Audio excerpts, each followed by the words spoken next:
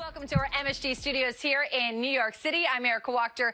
Thanks so much for joining us as we get you set for tonight's game between the Devils and the Red Wings. COVID remaining a big issue around the National Hockey League, impacting both of these teams today as the Devils add another player to their COVID-19 protocol list. And Jesper Bratt, a non-COVID related illness, but he is out tonight. We've just learned a short while ago. And as the Utica Comets deal with their own COVID issues, that means the Devils will be playing a man down tonight. So for more on this game, for a preview, let's throw things over to the guys. Here's Steve Cangelosi and Red Wings. COVID remaining a big issue around the National Hockey League, impacting both of these teams today as the Devils add another player to their COVID-19 protocol list. And Jesper Bratt, a non-COVID related illness, but he is out tonight. We've just learned a short while ago. And as the Utica Comets deal with their own COVID issues, that means the Devils will be playing a man down tonight. So for more on this game, for a preview, let's throw things over to the guys. Here's Steve Cangelosi and Ken Danico. And of course, the Red Wings across the ice also dealing with COVID issues themselves. They've had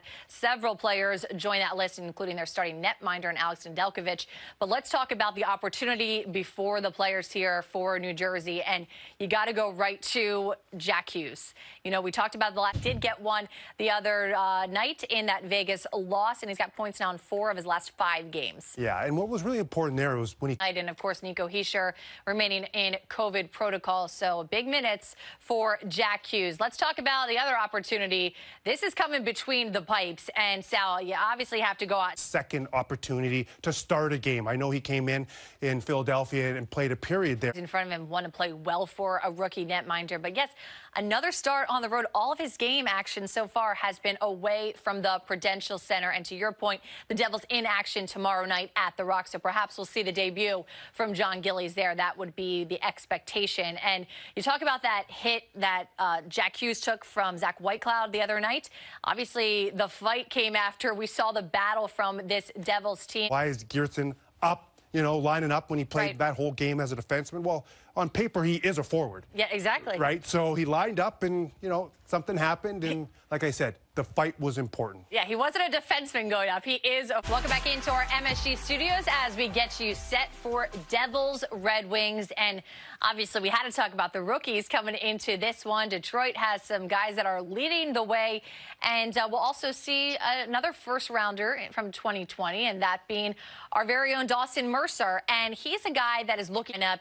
Roles changed a bit for this team, so perhaps that has something to do with it as well. It absolutely does. And also, Jansson's also had a little bit of a struggle. And roles changed a bit for this team, so perhaps that has something to do with it as well. It absolutely does. And also, Jansson's also had a little bit of a struggle. Much fun to watch, and he will certainly be missed in the lineup tonight. And we've already talked about the rookie for the Devil. Let's talk about what Detroit Red Wings have going on in Detroit. And the Devils came out, got the first 9 shots on goal in the period. What did you like about the first 20? We'll put the goals aside for now. What did you like overall? Well, just that start. Something that Coach Ruff was talking about. Yes, they are down bodies, but over the last few days or so, he made sure they got their rest, and he says they're feeling just leaps and bounds better than they were a few days ago. So let's get to the goals now, and it is Detroit who opens up the scoring. Dylan Larkin here, and Sal, just such an interesting play. Obviously, a young netminder, not necessarily reading the boards there, but walk us through how this can happen in this specific arena per se. Yeah, well, this is a set play. Heronic, they know what they're doing.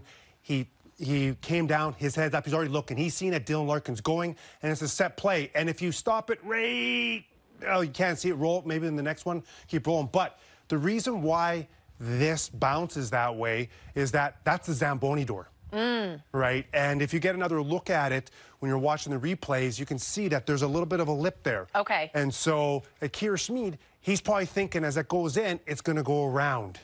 It's going to come straight out in front of the net. That's such an interesting perspective, hearing what you say you would do as your routine, just to get yourself familiarized with the different boards in different arenas. And obviously, Detroit knows it better than anyone. So they get that set play to put them up 1-0. But yes, a great response, because the Devils really were controlling a lot of that period. They had a strong period overall, and they're able to find the equalizer. A big one from Michael McLeod, his second goal of the year. First one that's not an empty netter, and he's now got a 3-game point streak going.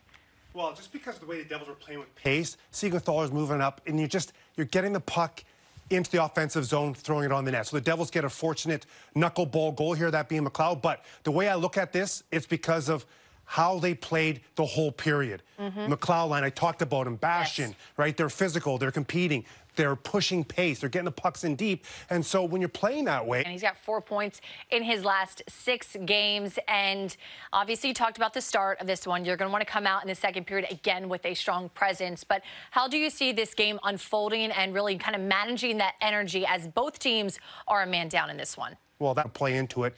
And you have to be smart with puck management. So Coach Ruff's going to come on at the end of the game, depending on how this goes, and says, hey, we knew we were down bodies, but we didn't manage the puck. Or he's going to say, we managed the puck excellent. We got it in deep, right? We didn't turn it over at the top of the face-off circles, in the defensive zone or the offensive zone. So puck management and managing your energy systems tonight. That's what we'll be keeping around. 40 minutes to go in regulation. And Sal, second intermission,